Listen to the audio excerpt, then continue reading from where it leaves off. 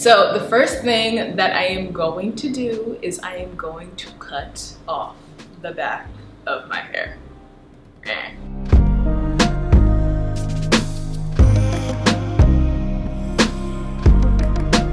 Hey, what up? It is your girl MD and welcome back to my channel. If you are new here, don't forget to subscribe before you head out. We have officially reached over 200K and I just wanted to take the time out to thank you guys so much for the love and support. It does not go unnoticed.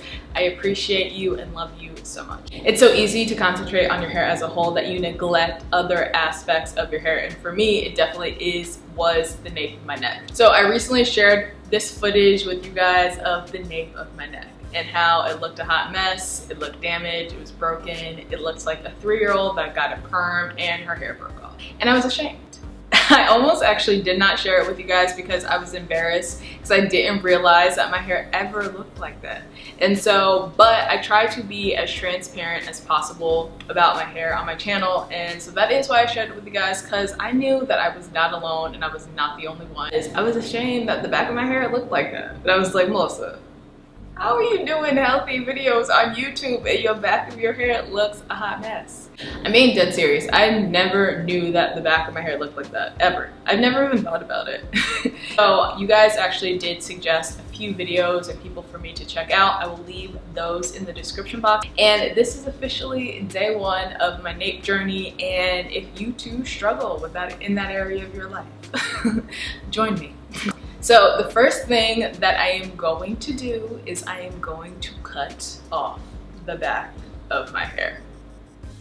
To cut off the back of my hair. I kind of stretched it out a little bit, and I don't know, I hope that I have it all down. I might have to do a little bit more later on, but yes. And I'm just gonna cut it. I have no attachment. I'm like kind of, should I be nervous? I don't think that I should be. This, I don't know what to do. I don't know, I probably should be doing this in the bathroom or something. I don't know. I feel like Raven, at least right now. I'm just like, oh, let's just cut this hair. But I can see how this is exhilarating. Cut it like right here. Why did I just, oh my God, I don't think I should have done that. I feel like that's like healthy hair. Is it? What am I doing? Why did I just do that?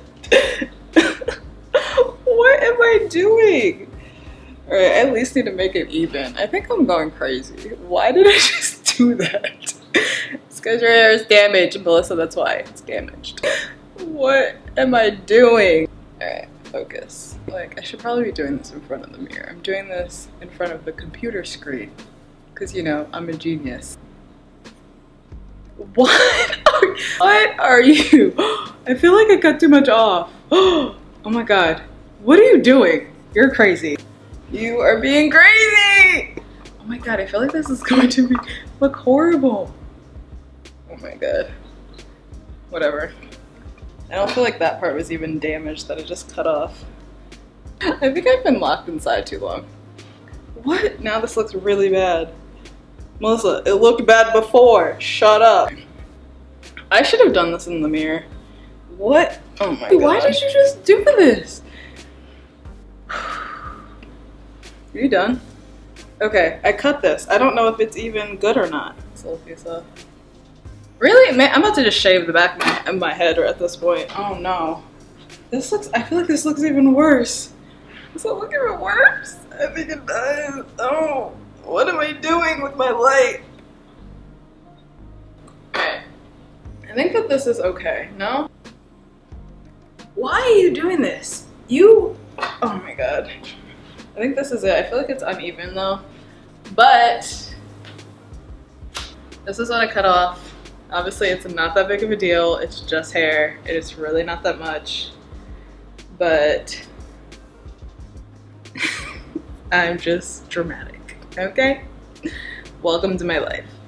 Even though I feel like this looks like some healthy hair right there, but whatever. Yep, that's what I cut off. I think I'm done. even though this looks crazy right now, but it looked crazier before, I'm sure. All right, let's turn around, see what it looks like. But that is that for now, Zaddy. Okay, so now I'm going to show you guys the rest of my routine, and I'll probably just voice over the rest of this video. Okay, I guess it doesn't look too horrible. Maybe I cut off more than needed, but here we are. So I'm just going to spray this area down. Obviously, when you cut any dead hair off, your curls are definitely going to pop more. One of the main things that I'm going to be concentrating on is really conditioning this section. I don't know if I'm going to do it separately. Obviously, I am right now, but we'll see. Using Shea Moisture Steep Mask. You need to pay attention to what your hair is rubbing on. So the back of a cushion, the headrest of your car, your pillow, your clothes, all the friction is going to likely cause breakage. Even when you tie your scarf, that can also cause a problem. I'm going to take a shower cap, fold it over this area, and let it sit for a bit. After doing all this, I realized how dry this section of my hair usually is. It makes sense why it is so broken and damaged. So I rinsed it out, and my next step is oil. This is the Sulfur 8 Regrow and castor oil mix that I'm using currently, and I'm just going to be using it to grease my scalp and hair. I think it's really all about just staying consistent and just making sure you're paying attention to this section of your hair. Lots and lots of scalp massages, and I'm just going to use my fingers and then my massage brush, which again you can find in my description box if you don't already have one. So the next thing that I'm going to do is I'm just going to braid that section of my hair. Again, I'm not a braider, so I don't even know how I accomplished this little braid right here, not too tight. I think that this overall is definitely a game changer, at least for me, because at least that part of my hair is just braided up out of the way. I don't have time to like bother with it, tug on it. For the most part, I'm still in the house, so it doesn't really matter what the back of my hair looks like. I typically tie my scarf like this, and more times than not, my hair is usually peeking out in this section and not protected by my scarf. The scarf is moving around, causing that section of hair to be harder to keep healthy and strong. So the last week or so, I started tying my scarf like this, so somewhat of a pineapple. Or even if you just have a silk or satin pillowcase and you don't want to even go the scarf route, that works too. So it's been about a week and a half since I've started all this, and I will say so far so good. That section of my hair has been staying super hydrated, super moisturized. I literally just have kept my hair in that little braid.